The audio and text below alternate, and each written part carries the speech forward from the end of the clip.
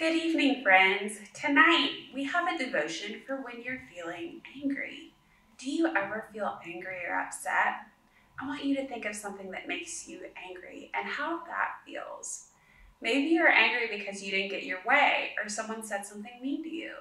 That's not a good feeling now, is it? What can we do to help that bad feeling? We're going to look to the Bible at an example of a man who was angry and how he handled it. Today, we'll look at the story of Saul. This story is from the book of Acts.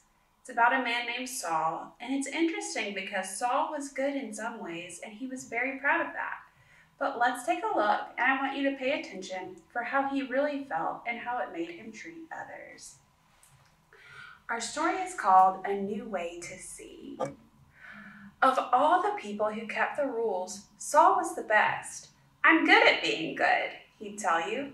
He was very proud and very good, but he wasn't very nice. Saul hated anyone who loved Jesus. He traveled around looking for them. He wanted to catch them and put them in prison. He wanted everyone to forget all about Jesus. He didn't believe Jesus was the rescuer, and he didn't believe Jesus was alive either. You see, Saul had never met Jesus, so one day, Jesus met Saul. Saul was on his way to Damascus when suddenly a dazzling light flashed like lightning. It was brighter than the sun. It was too bright. Saul shielded his eyes and fell to the ground. He heard a loud voice. It was too loud. So loud it gave Saul a headache. "Saul, Saul," said the loud voice, "why are you fighting me?" "Lord," Saul answered, "who are you?" "I'm Jesus," said the voice. "When you hurt my friends, you're hurting me too." Saul's whole body trembled. "Go to the city," Jesus said. "I'll tell you what to do next." When Saul opened his eyes, he couldn't see. His friends had to hold his hand and lead him like a child. Saul was blind for 3 whole days, and yet it was as if he was seeing for the very first time. Meanwhile, there was a man called Ananias who loved Jesus. Jesus came to him in a dream. "Go to Saul and pray for him, and I will make him see again." Ananias knew all about Saul and how he hated Jesus and his followers. "Lord, he has come to hurt us." But Jesus told Ananias, "Saul is the one I've chosen to tell the whole world who I am."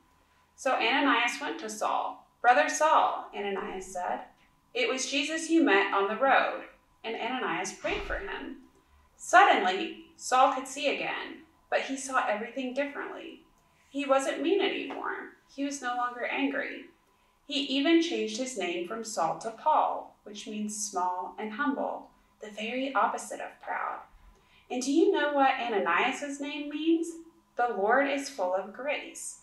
Grace is just another word for gift, which is funny because that's just what Paul's message was all about from then on.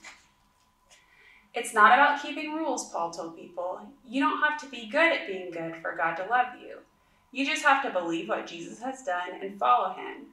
Because it's not about trying, it is about trusting. It's not about rules, it's about grace. God's free gift that cost him everything. What happened to Paul? He met Jesus. Paul got a new job. He called himself a servant and traveled everywhere telling everyone about Jesus. He got shipwrecked 3 times, and he even ended up in prison. "God loves us," he wrote from prison. "Nothing can ever, no, not ever, separate us from the never-ending, never-giving-up, unbreakable, always and forever love of God that he showed us through Jesus." In the Bible story we read, we see Saul, who was a mean and angry man. He hurt people, and he wanted to see them suffer. But one day, Saul went on a journey, and it changed his life.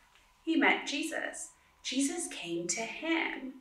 We see that when Paul used to get angry, he would take it on others. He was very mean and would hurt people. Is that a good thing to do? If you're ever feeling angry, it's not okay to hurt others. We have to find a way to make us feel better that helps, not hurt. Maybe take a deep breath, talk to God, go somewhere quiet, go outside. Any of these things that can help you feel better without hurting others. The good thing is, God helped Saul. He was no longer angry or mean. After he met Jesus, he changed his name. Paul, And Paul showed others how to love God. We learned that we don't have to be perfect all the time. Everyone gets angry now and then, but there are good ways to deal with it. And remember that God loves us and will help us because he gives us grace even when we don't deserve it.